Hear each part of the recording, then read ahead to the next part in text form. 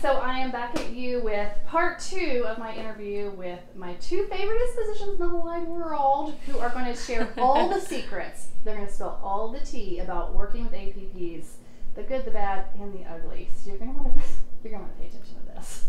If we haven't met yet, my name is Bree. I'm a nurse practitioner. I make content for nurses, NPs, and students. Welcome to the channel.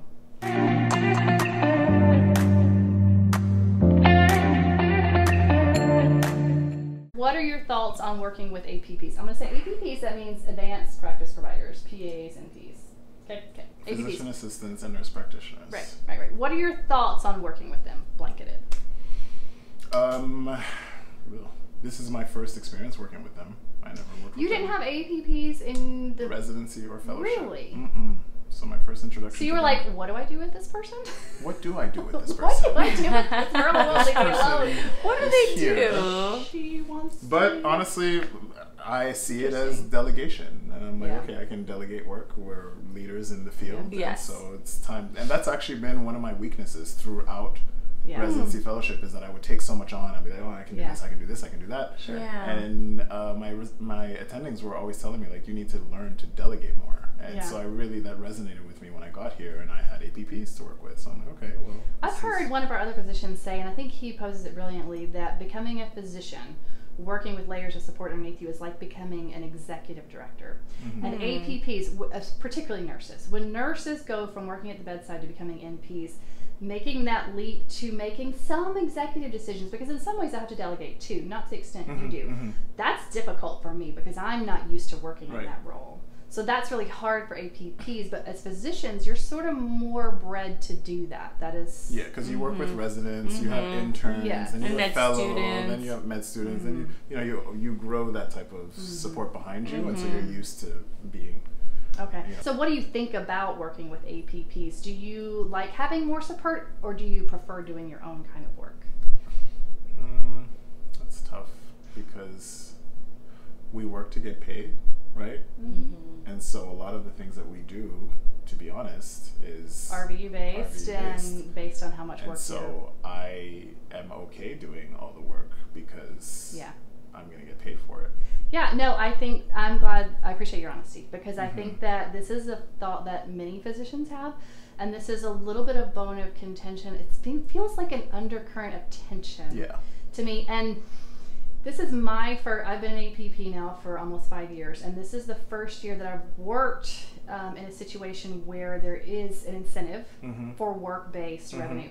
And it does sort of change the work dynamic. And so it makes me realize that people who work in institutions where it is solely that way, there's an undercurrent of friction there.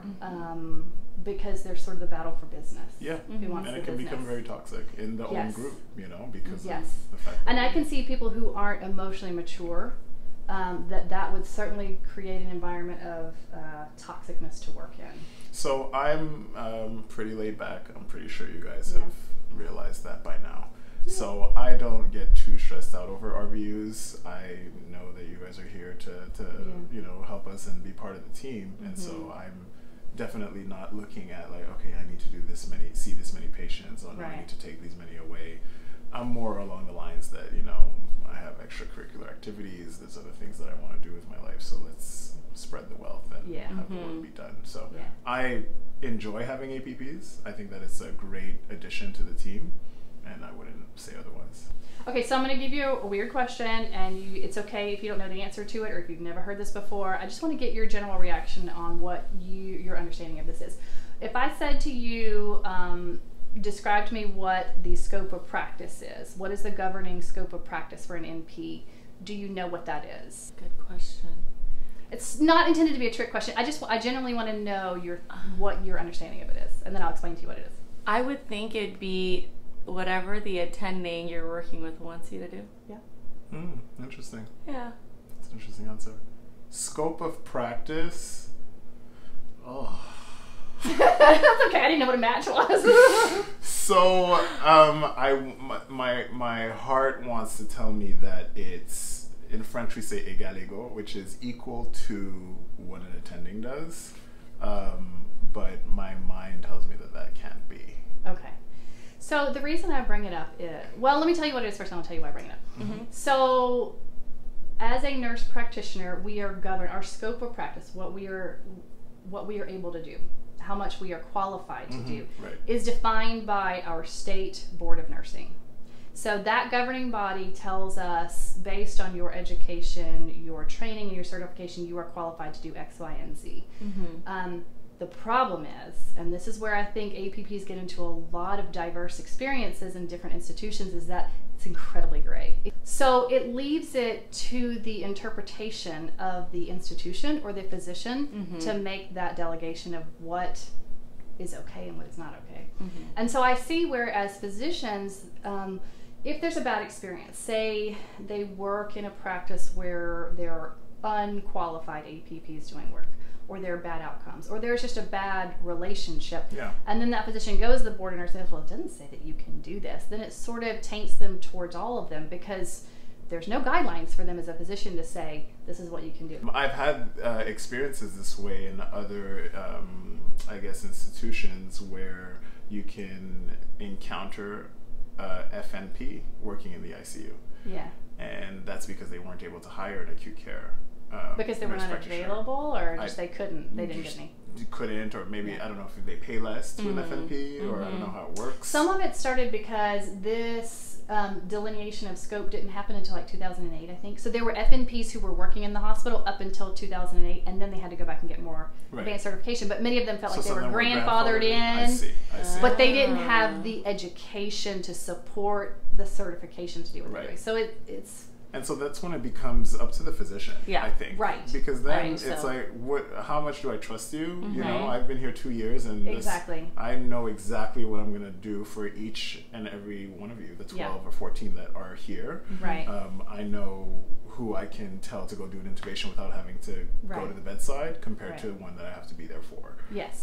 So it's just up to the physician about how much they believe in your training at that point. More than the institution or the board of Georgia. The reason I asked this question is this. So I have a TikTok account, and I put up some posts on there where I think, so here's the thing about social media. Social media?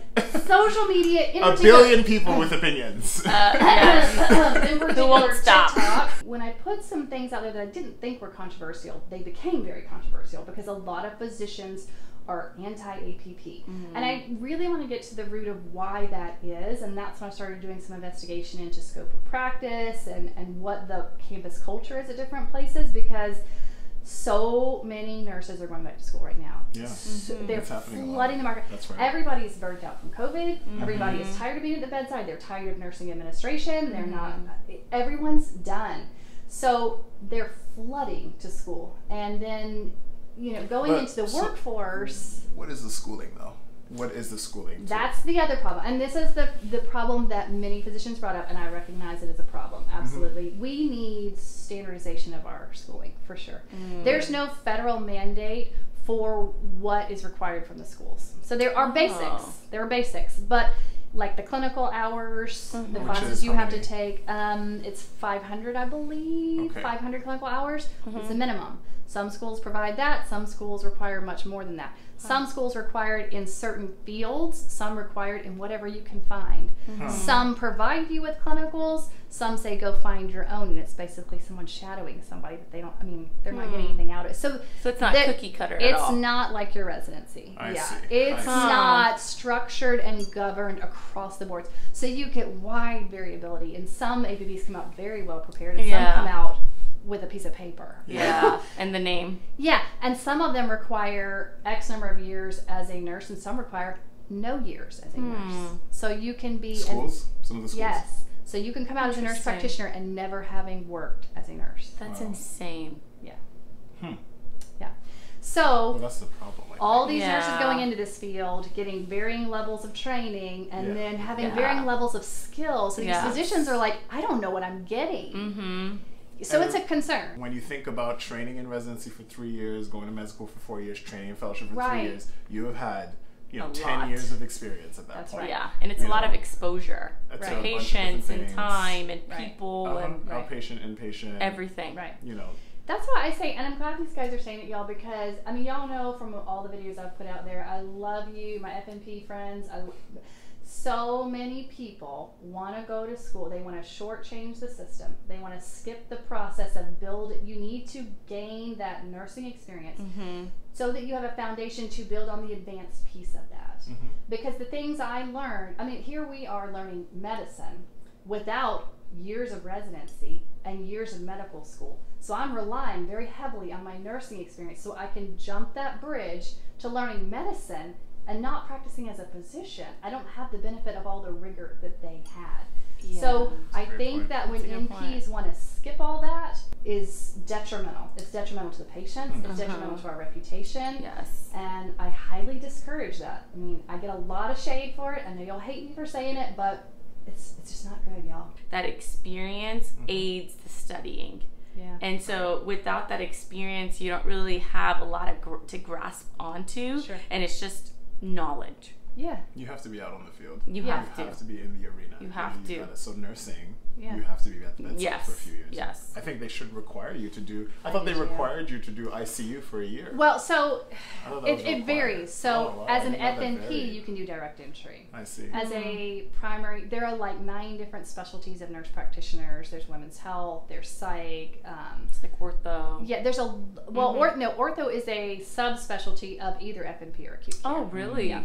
Oh. So, but acute care, so the adult JR acute care program does require nursing experience, but the minimum is only a year. A year, yeah. That's not a lot. Which is not a lot. No. Amy, as a resident, do you feel, since you didn't have APPs as a resident, but you've had them all along, so how do you feel? Because in some respects we work kind of the same. Same, yeah. Same role, different focus of education and training. Yeah. Yeah. Do you feel like there's tension between your group and my group? Do you feel like there's competition, that there's something that APPs are taking away from your education or anything along those lines? So I feel like there's competition if someone wants there to be competition. I feel like personalities will create that competition. Sure. But I think I came into this because, just like Dr. Charles, I've never worked with NPs or PAs or anything like that. So I came into it like, oh my God, this is like a resource for me to know what to do and not have to go bother the attending. So I saw it as like, oh great, like I can ask Bree how to do a central line with yada yada yada. But I know some residents feel that, wait, I've gone to school longer and I'm a doctor and you know, I should be telling them what to do. So I think the tension is created by the individual and not the resident. Does that kind of... That's actually a very well worded answer. You know? You're absolutely right, because I see that as well. Yeah. And from our perspective as well. I don't know how like you guys feel working with us, and it's, I guess personalities are also different. It's the same on our end as well. I mean, I've worked with residents. So my first job ever was at Grady. I've worked with residents since day one. So I've always been very used to it. I've worked at organizations where residency structure is very well delineated, working alongside APPs, and it works beautifully. And working at places where there were not residents and they're brand new and it's a very infantile program and trying to sort out the ups and downs of it. And so people on my perspective feeling very confused about how that's going to work out. Yeah. And concerned about, well, if we have residents, am I going to have a job? Many people say, do I have a job? They're sort of taking my job. This is my, you know, how are we going to all work together? But I never experienced that at level 1 training centers. It was all very well delineated. So I think it can run very beautifully. And I think it's a symbiotic relationship. It is. Now that we have residents at the institution where we are now, I learned so much more because the education level is way up here. Things that you and I wouldn't talk about out loud because we both kind of already perceived that I know already. Maybe I didn't know it, and you're telling her, like, because now we have teaching around. So I get a lot more out of it. I also do like feeling, I feel very rewarded to feel like a resource to you all. I love that your office is right outside ours, so you can stick your head in. I enjoy that a lot. And I think that people with emotional intelligence are very comfortable with that. Right. And I think people need to understand, residents need to understand that you guys have more experience. Like, for example, you've been doing this for 5 years. I've done critical care, 3-4 months max. And so you definitely know way more than I do. And so it's nice to kind of have that, like, you know, backbone to go to if I need anything. And I think I think sometimes that ego for some residents kind of overpowers. Yeah. Just, let's just go ask her. And they'll just, that egotistical side will. That's the key word right there, the ego. The ego. It definitely is. And I mean, a lot of the anonymous people that made comments were residents. And it's a lot of women. What is the threat? What is what are you threatened by? I'm not a threat to you. And it's, I think you'll probably get it more so with women. Because there's always, in medicine, so I know, in medicine it's like, well, I'm the doctor, blah, blah, blah. Yeah. So it's the woman to woman kind of relationship, and not being catty. So what would you say are qualities of a good APP? Communication. Taking, one. Like overstepping the boundary of the shared team experience. Yeah. Mm-hmm. Yeah. So for me, the big thing is communicate with me. Yeah. I was going to say feedback, just being receptive to feedback so they can grow.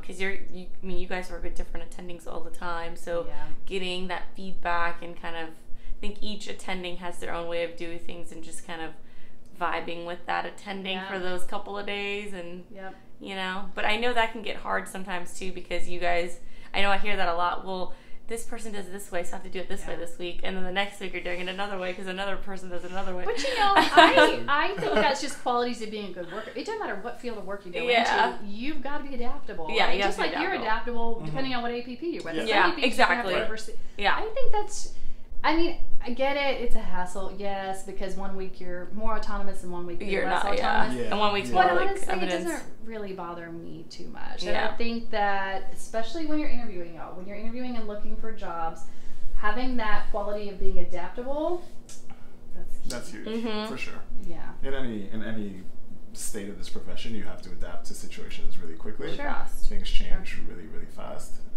So that's important. Mm-hmm. Agreed. And the personality has to be good. I mean, it's gotta be on point. The three of us all the time.